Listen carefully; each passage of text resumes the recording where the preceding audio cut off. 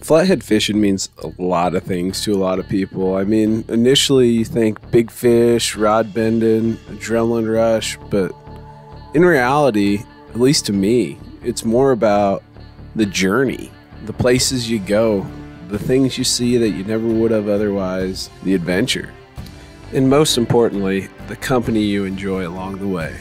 Shut up, Denny. Yeah, I'm doing my intro. Sorry.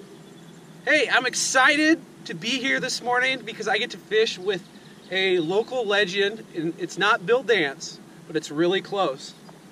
In the background there, sorry, your cameo, Denny Ransom, the Float Fish Adventures, and we're floating and we're on an adventure while we're fishing. Just seemed appropriate.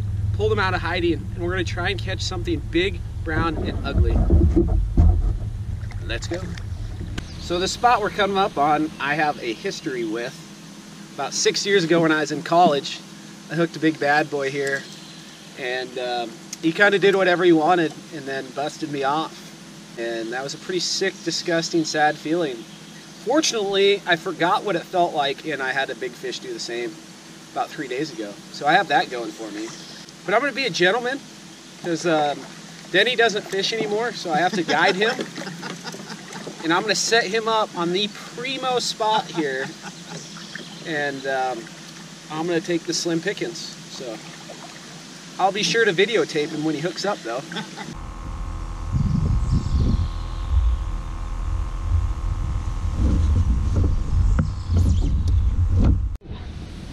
He's nice, very nice.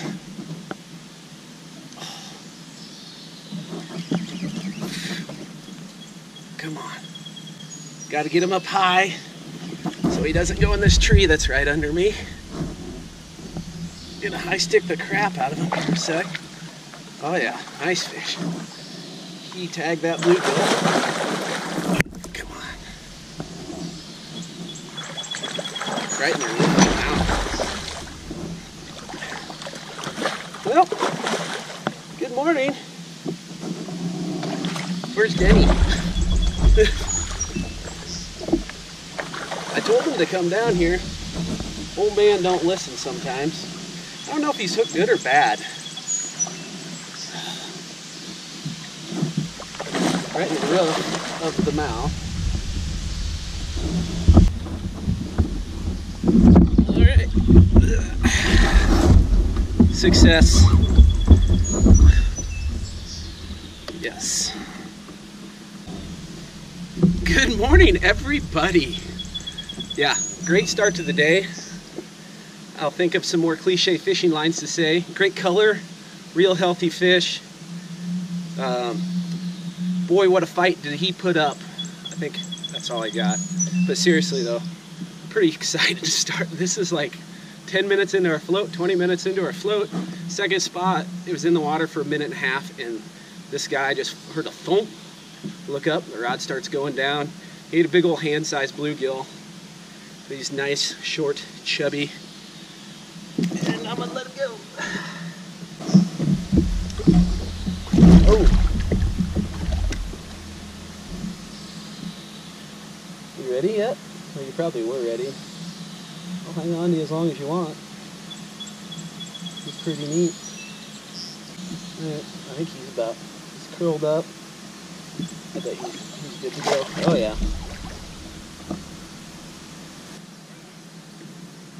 On that bluegill you gave me. Thank you. So that's the kind of host I am. Denny hasn't fished all summer. Well, I mean, I did tell him to come down here. So there's that. Oh boy, don't listen. Alright, so this positioning probably qualifies as unorthodox. I wouldn't argue with you. I will, I'm gonna drop one right there. I'm behind this root rod. I'm gonna toss it to that one downstream. I'm gonna give it like 5 minutes. That's it. Because there's a lot of stuff in here to cover, and I don't have that much time. Dude, you're rusty. You don't fish anymore. Oh, that splashed me. Although, in your defense, that's not a terrible spot. Yeah, but I was going to put that bait there. Oh. Yeah. I don't know if you heard that thunder. Denny says it's not going to rain. I think he's wrong. And I usually think he's wrong, but like, usually it's a joke. Like, I really think he's wrong. So, I'm going to get out my rain gear in hopes that it makes Mother Nature decide not to rain, but it's pretty dark back there. It's officially sprinkling. Denny's wrong. Told you it was going to rain. You can say I'm right. Look how heavy, look how it's downpouring right now. Oh, now that it starts raining. Ugh. I guess Denny's gonna fish. I'm gonna get out of the water. Rain don't bother me none. It's that lightning. I am sick and tired of having my baits just come off the hook. So I'm gonna do something about it. Take a little piece of this bobber. This is gonna be my bait stop. I suppose a little piece of plastic could probably work too, but I don't have any soft plastic lures. So this is what I got. I'm gonna take that little styrofoam. So I'm just gonna take this styrofoam and just slide it past the barb of the hook. And hopefully that'll help keep the fish from popping off and not obscure the hook set. We'll see. You gotta try something because you can only haul so many baits on a kayak and everyone's gotta count. Well, something picked it up and moved it about 4 feet. Oh, he's still on there. There he was. Oh, he just mauled it to death. For some reason, people think this is flatheads that do these things, and I'm not a believer. Like, you can see where the fish bit it here and crushed it, and you can actually feel in the tissue where he crushed it. A lot of dudes think flatheads are doing that, and I don't think so. I think it's just channel cats. They think they pick them up and move them away from their nests. Well, I mean, you can't see underwater, so I'm speculating too, but I believe if a flathead's going to protect its nest from something like this, especially when it's not been hunting for weeks, it's just going to eat it. Now, channel cats, on the other hand, they try their best, and they grab it. Denny's going to cast on my head. And they grab it, and they try to get it down the hatch, but their mouth isn't big enough. Oh, there's a channel cat right there. So he just killed that bait. Yeah, I think they just grab it and they try to take it down the hatch, but they're just not big enough. Their mouth isn't big enough, and they're trying to run away from other channel cats because other channel cats will steal their food from them. You know, pretty competitive world down there. I don't think there's any flatheads here, or we wouldn't have all these channel cat attacks. You got the good spot over there. I should just dart in and freaking take it from you. Like, oh, you got it. So yeah, Denny's on the good spot. I've been banished to Channel Cat Haven, which is fine. It's fine. Denny, I said it's fine. So I'm gonna sit here and enjoy the tappity tap taps and hopefully watch Denny boat up on something obnoxiously huge. And hopefully it doesn't get demoed in that brush. I have zero hope in this spot, but screw it. I'm going to throw bait in it. Because I can. Just screams channel rats.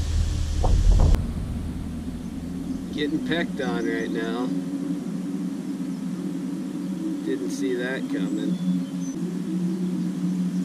Not what I'm fishing for. Moving on. Denny snagged. Did you get it? I turned the camera on so if he falls in, we document it all. Just give it a real hard tug. Everything you got. And he didn't fall in. Bummer. This is what I call the midday doldrums. It's not that you can't catch fish in the middle of the day, but it's kind of freaking hot and my energy level's kind of low.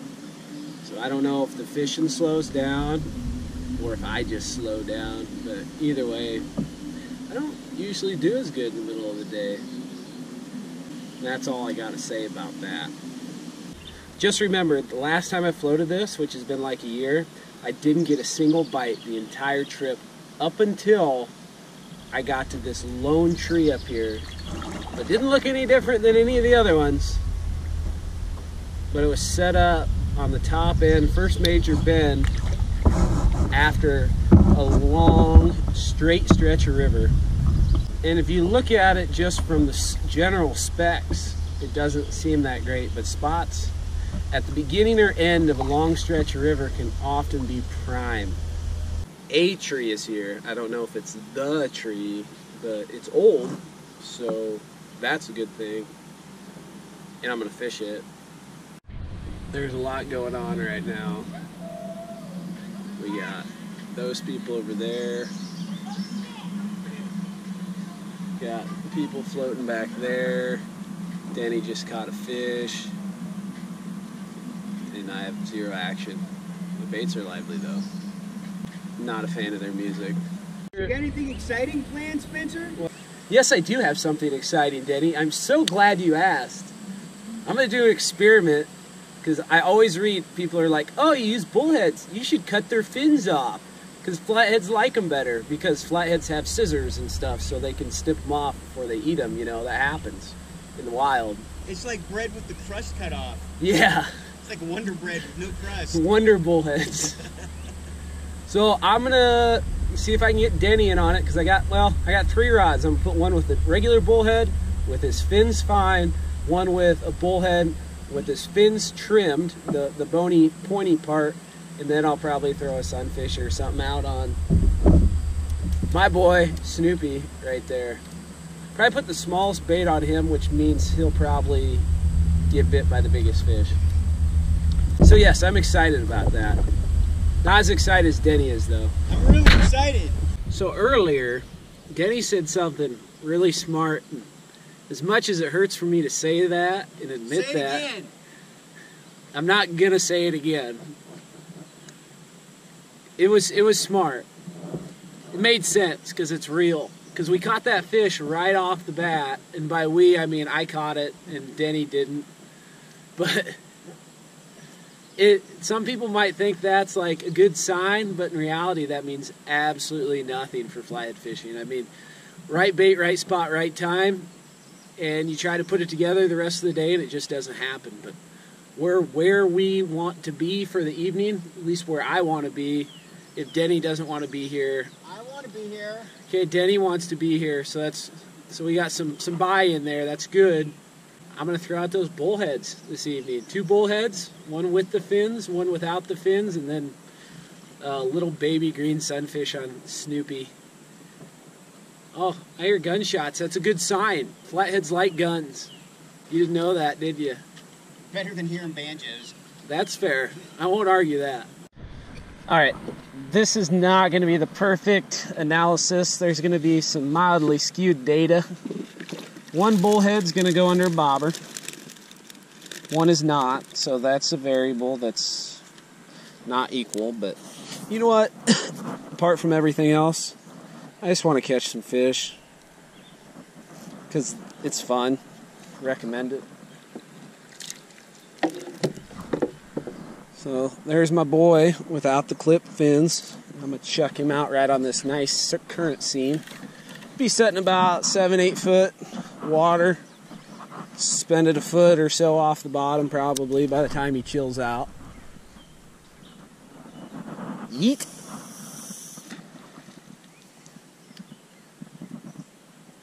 Yeah, I like that a lot. I do. Is there any more of my terminal tackle you need? Not till I'm ready to tie my car. Okay, good. Just checking, bud. Alright, trap set there. Sitting there right on that seam. I like that a lot. A lot. That's exciting. Yeah. Yeah, Denny's stoked. Yeah, I'm stoked. He's just like, give me more of your tackle. Ah, he poked me. That's all right. You're getting snipped anyway. Okay. Should I hook him first? I think I'm gonna hook him first. Immobilize him a little bit. So he's hooked right there. People get all worked up about where you hook them. Doesn't freaking matter, because fish you're gonna fish for is gonna swallow him in one bite. You gotta hook it in the right spot, Spencer. Shut up, Denny. Sorry, I take that back. That was mean. Not the meanest thing I've said to you today, but it was mean. Okay. He's trim. Alright, dial some distance. Okay, that'll work. Again, on the seam. I'm going to put Snoopy out. He's next. With a little baby sunfish. Short. Like, right there. Alright, to keep this one out of Denny's way, I think I'll throw it over here. Plus, that'll work.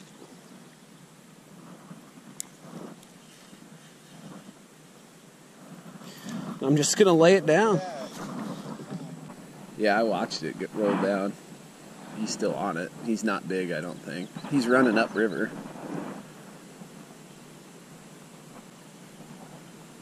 Could cut the tension with a knife. It's a turtle, Spencer. It's not a turtle. I didn't see it go down, so. I watched it go thump and then went womp. Oh, so like the right kind of bite. Yeah. He's still on it, I bet.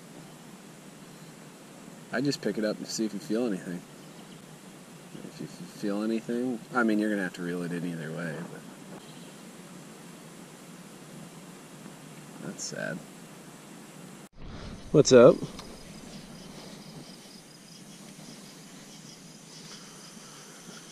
Oh, he's not big at all. Oh, where's my line? Channel cat.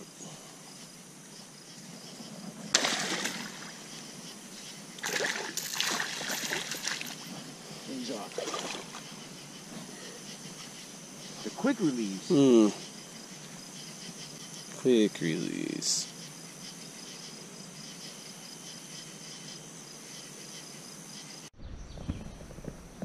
Denny might be getting a bite.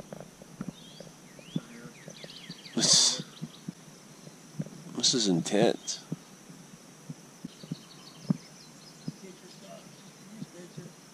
Thanks, bud. I love bells, in case anyone is wondering. Legend has it, if you use bells at Scott Street, you get beat up. It's a shark. He just bit your line.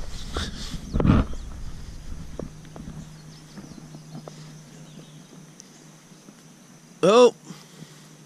Oh, he came off. That's your second hooked and lost fish, Denny.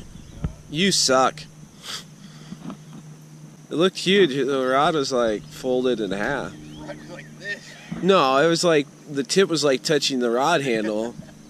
Looked like a horseshoe. I probably had on a 50. That's just the way fishing goes, Spencer. Yeah. You lose big ones right by the kayak sometimes. The bullhead challenge is 0-0, so I guess it's a tie. Inconclusive data. I guess we have to do this again. Yeah, I think we'll do this again. I'm gonna fish my way back to my truck, despite what Denny wants me to do. He's probably ready to go grocery shopping or something like that, something really important. But I feel like flatheads are more important than grocery shopping. Important? That's what I said. Are you stupid? And let's get moving. Hey Denny, when do you want to do a camping trip like this again? You slayed him, bud. We're not talking, Spencer. We're not on talking terms right now. We are on end of the video terms, so hope you enjoyed the smack talk in me out fishing Denny like normal. And you outfished me on the day where you got paid for it.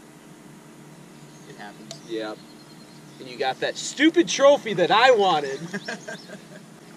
So yeah, I'm going to have to do another video with the bullhead thing again, obviously, because we have no data to support one or the other. And that's the third time I fished that spot and been blanked. So. And we're not coming back. And we're not going back there.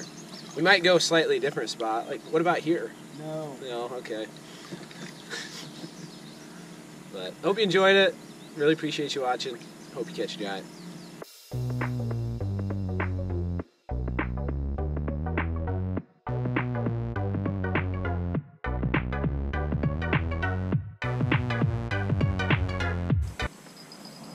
Wish you'd bring some humor next time instead of that bell.